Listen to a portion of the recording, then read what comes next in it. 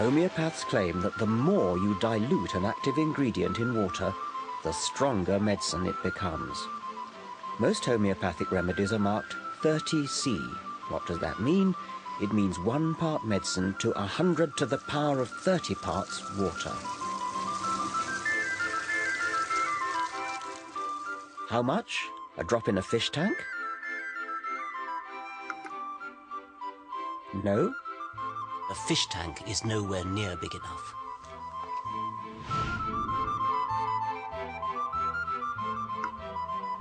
The swimming pool doesn't provide enough dilution. Not even a lake. What about a drop in the ocean?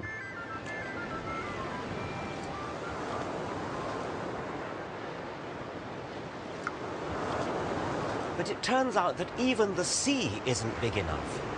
For the really approved homeopathic recipes, in order to get 1 molecule of the active substance, you need to imbibe all the atoms in the solar system. To science, just doesn't make sense. Even homeopaths acknowledge that there is not a single molecule of active ingredient in the bottle they sell you. It's just water. So how can it possibly work? In an attempt to resolve the paradox, homeopathy boldly paddles further up the creek of pseudoscience, claiming that water somehow has a memory of the now completely absent active ingredient. But wouldn't water also have memory of other, more common impurities it's come into contact with? Salt, urine. Scientists have calculated that in each glass of water we drink, at least 1 molecule has passed through the bladder of Oliver Cromwell.